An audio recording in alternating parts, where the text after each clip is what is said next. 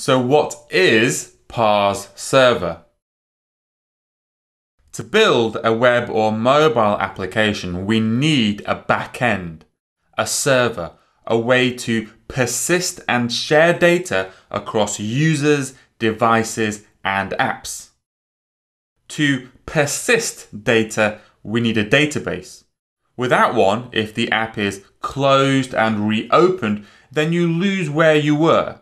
A database is something that remembers information and lets you ask it questions about that information at a later date. But then from the client application, we need a way to interact with this database. Now, typically, we don't make direct calls to the database from the client application. It's just not secure or performant to solve this problem in that way.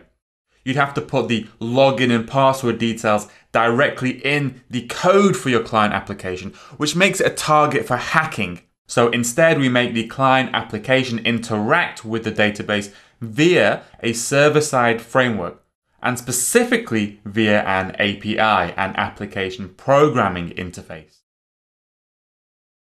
One such server-side framework is Node. Node is just JavaScript code that runs without needing a browser. So you can just run JavaScript from a command line on a computer somewhere. And with Node, you can write very, very low-level APIs. But there are a number of higher-level frameworks which makes it quicker and easier for developers to write these sorts of APIs.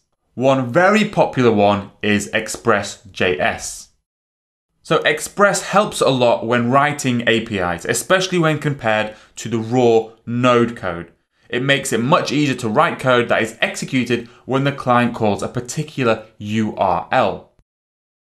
But Parse Server is another framework, what's called a backend as a service that sits on top of Express. Just like Express.js has a number of features on top of Node, making it an easier framework to write APIs with, Parse Server has a number of features on top of Express, making it an easier framework to build a fully featured backend for your application.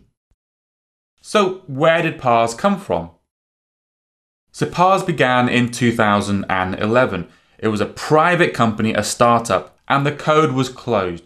You had to pay for Parse. It was a service you paid for.